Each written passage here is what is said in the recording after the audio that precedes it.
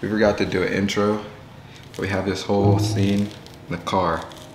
So we're doing the intro now. What's the theme, Kenya?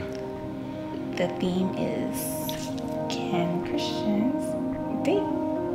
No. No, they can't.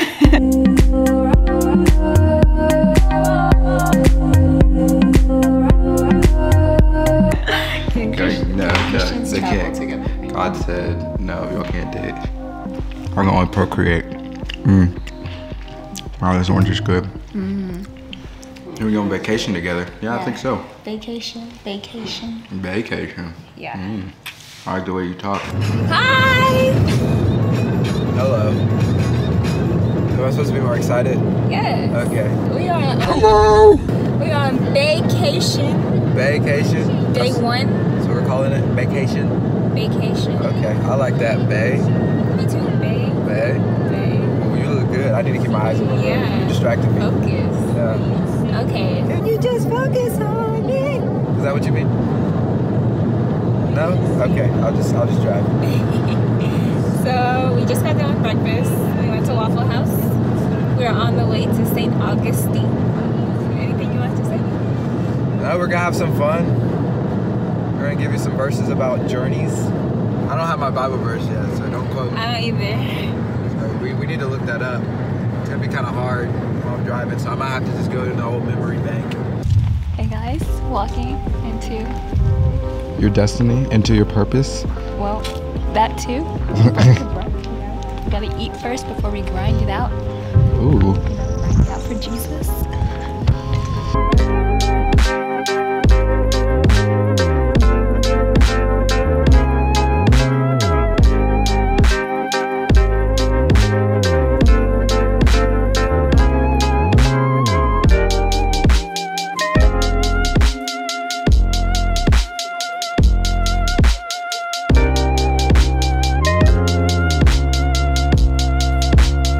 Hello. Hey there. We're back.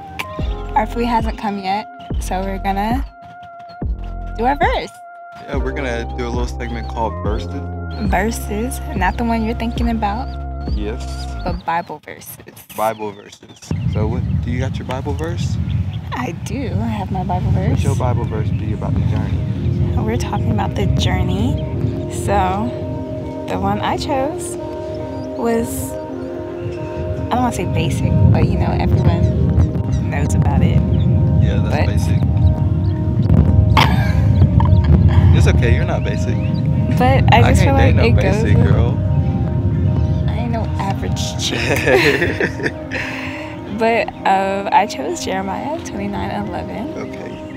For I know the plans I have for you, declares the Lord, plans for welfare and not for evil, to give you a future and a hope.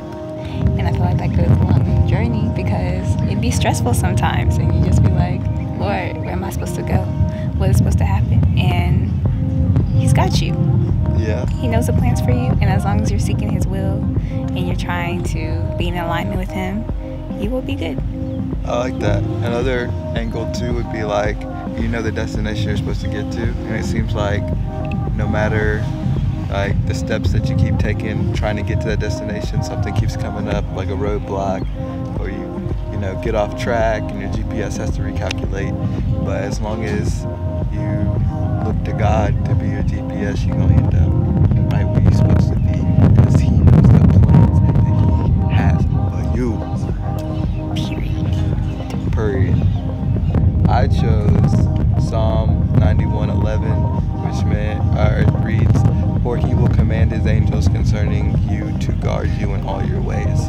So it's just that like protection that God's got you. He's got like basically like personal bodyguards watching over you, protecting you, and it goes right along with Kenya's verse. So like in His plan, He's already set in that, you know, protection, that security, so that all you got to do is walk out your purpose, live in His plan, and God's got you. So that's why I chose that verse. Good stuff. Good stuff. I'll get back to the video. Our food is coming.